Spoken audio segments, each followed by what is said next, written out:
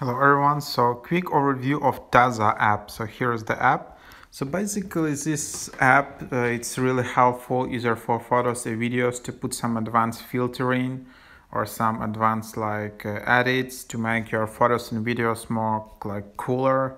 So just tap in top right and then you can just add a photo, for example. So then you just select it and then tap edit in the bottom. Okay, there are some issues, so it's just like a house. There are a lot of these standard filters. Uh,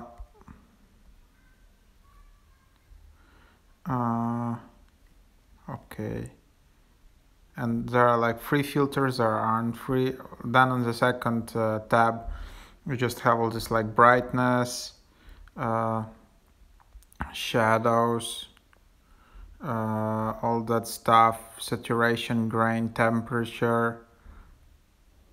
So stuff like that. And then on the third tab you have dust.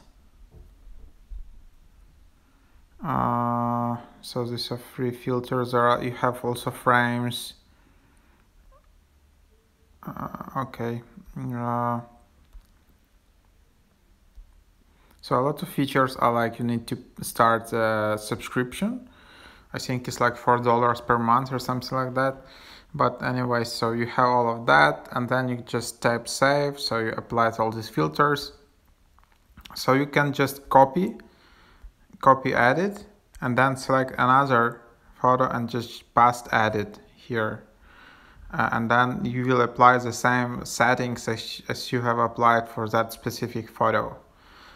And then you can just select photos and tap save, and then the photo will be saved to your camera roll, and then you can just delete it.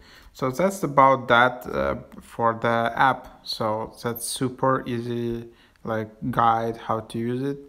You also have all these templates.